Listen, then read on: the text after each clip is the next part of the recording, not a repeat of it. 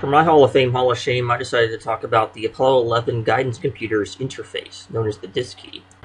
This is an emulator running the actual Apollo 11 guidance computer, along with the DSKY interface display.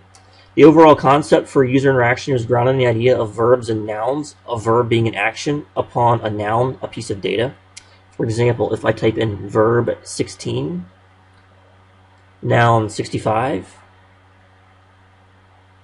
it will display the time passed since the start of the emulation, 2 minutes and 34 seconds. Overall, its design was quite revolutionary. The calculator-style interface was the first of its kind, and there are many other familiar features, such as the blinking computer activity light.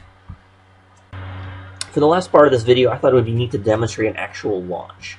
The left side is the emulator running in a browser through JavaScript, and the right side is the simulator plugin. Overall, the interface is something of a mixed bag. The noun-verb interface is a bit clunky and inconsistent, and the astronauts themselves were not a big fan of the design. They seemed to prefer analog displays and dials and gauges from their test pilot days. Overall, the design seems to be based on the idea of a computer needing a human to run it, rather than being centered around human interaction itself.